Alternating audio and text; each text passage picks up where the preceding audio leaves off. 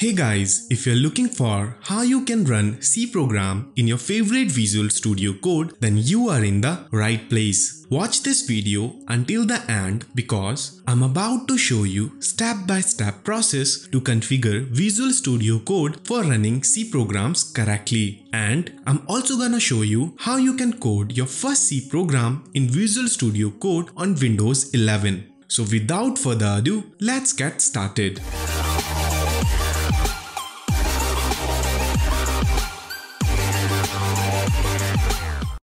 Firstly, we need to download and install the C compiler. The best suited for our job is mingw. To download it, copy this link. I have provided this link in the video description. Now, open up your favorite web browser. I am using Google Chrome here. Then paste the copied link into the search bar and hit enter. This is a step-by-step detailed blog post explaining how to download and install C compiler and finally configure Visual Studio Code to run C programs on Windows 11. Scroll up and find step 1.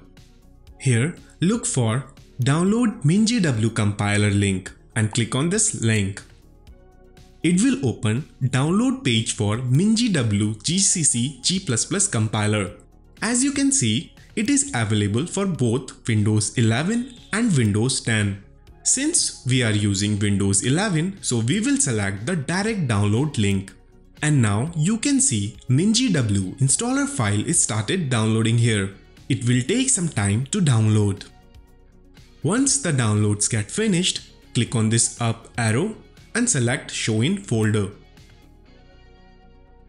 Now simply double click on this file. Here, cancel all of this except C:/ and click on Extract button. And it will start the extraction and installation process. It will take some time to complete. Now we need to add path in environment variable so that we can access GCC in CMD globally. For that, double click on this PC and open local disk C.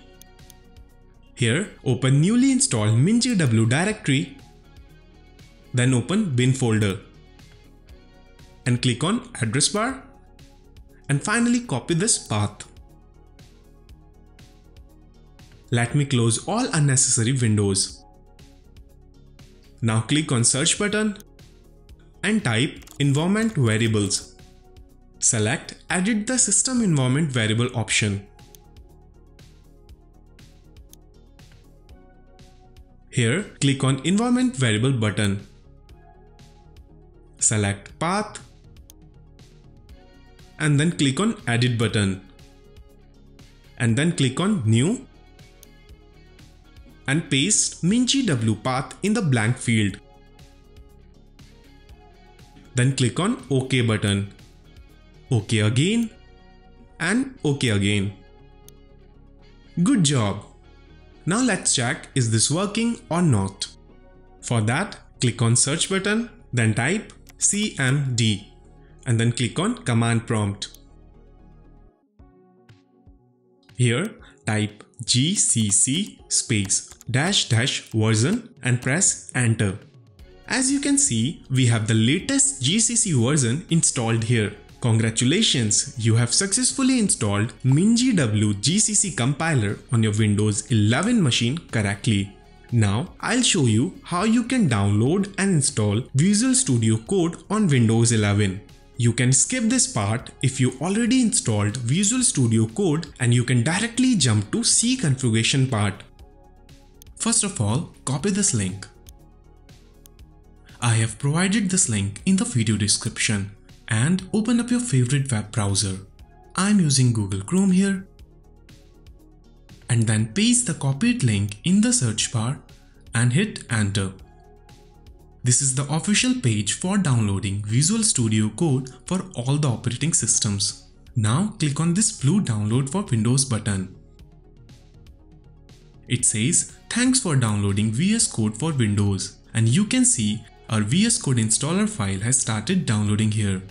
It's around 76 MB file at the time of recording. Once the downloads get finished, click on this up arrow and then select Show in Folder. We need to install this file. Simply double click on this file and it will start the setup wizard. Let me close all other windows so that we can focus on installation part. Here, accept the license agreement and click on Next button. Just leave it as a default for the destination folder. Just make sure you have at least 296 MB of free disk space available and click on Next button. No need to change anything here, just click on Next. Check Create a Desktop icon and don't forget to check Add to Path. If it's not already checked, click on Next. Now it's ready to install Visual Studio Code on your computer.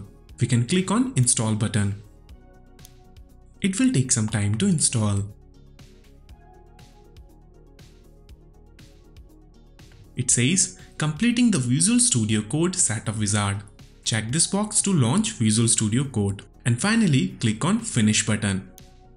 This will automatically launch Visual Studio Code for the very first time. And it's all done here. We have successfully installed Visual Studio Code on Windows 11 machine. Okay, now let's configure Visual Studio Code for running C program.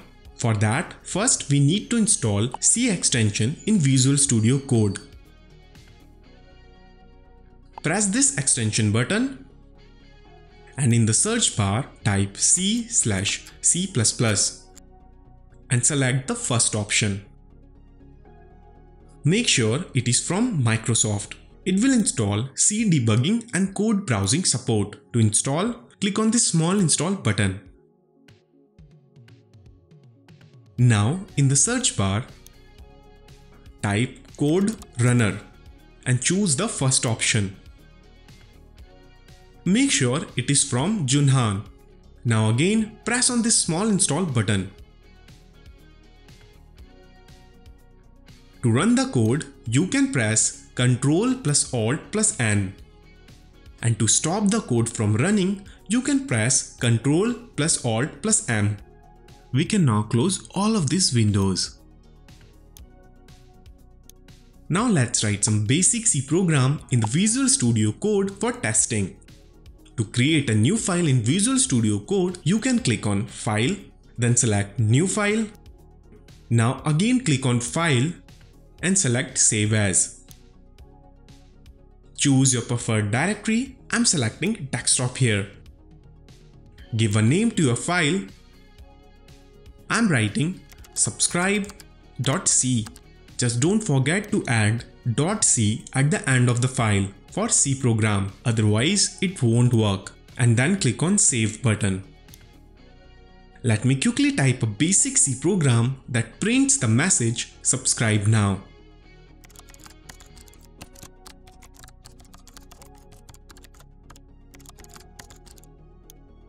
You can copy this code from the same blog post. I have already provided the link in the video description.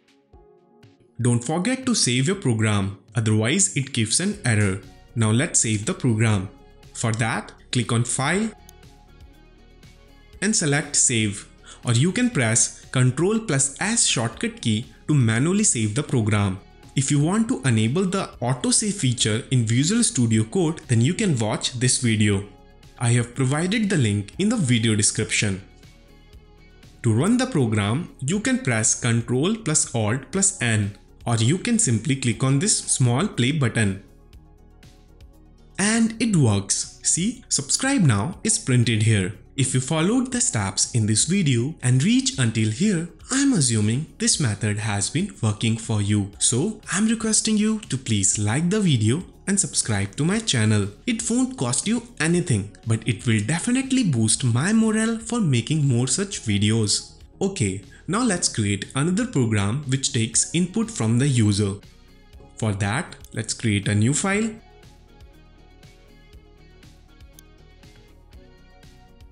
I'll name this file input program.c. Then click on Save. Okay, here I'm writing the code for the program that asks the user for its first name and last name and finally prints the full name of the user back to the output console. Again, you can copy this code from the same blog post. I have already provided the link in the video description. Let's save the changes. Now run the code by pressing play button. So our code is running, but we are not able to input our first name here. So this is a problem. We can solve this problem by clicking on File, then select Preference, then select Settings. Type Run in Terminal here and go down a little bit and find Code Runner Run in Terminal and check this box. Now you can cancel the settings and return back to our program. First, click on Stop button to terminate the execution of the previous program. Now run the code by pressing Run Play button.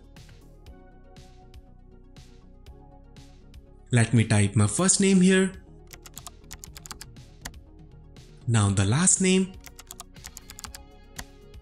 And now you can see my full name is printed here. So this is how you can run C program in Visual Studio Code on Windows 11. If you are interested in learning more about C programming language, then be sure to check out Beginner C Programming course in the video description. Subscribe and turn on the notifications so you don't miss more videos helping you to learn how to code and become a successful programmer. And I'll see you in the next video. Take care.